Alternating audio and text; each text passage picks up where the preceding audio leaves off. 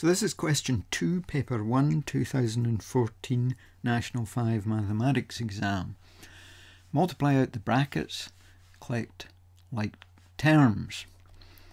Let's just remind ourselves of what goes on when we do this multiplying out two brackets.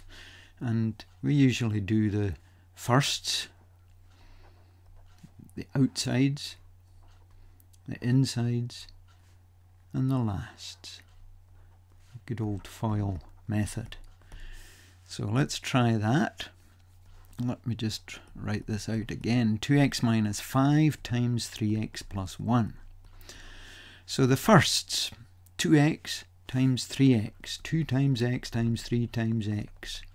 2 3s are 6.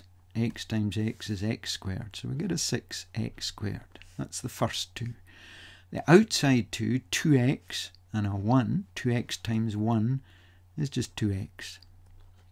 The inside two, now watch out, that includes the negative. So it's negative 5 times 3x. So the answer is going to be negative. Negative times positive is negative.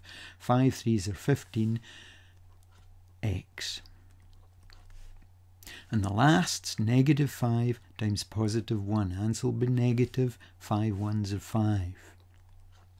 So there's your firsts, outsides, insides, last. And it's always the case, usually the case, that the outsides and insides, these two terms, simplify. So we've got 2x minus 15x. So 2 minus 15. That'll be minus 13. Remember, take away 15 in the number line from 2, 15 steps to the left, you'll be at minus 13. So 2x minus 15x is minus 13x minus 5.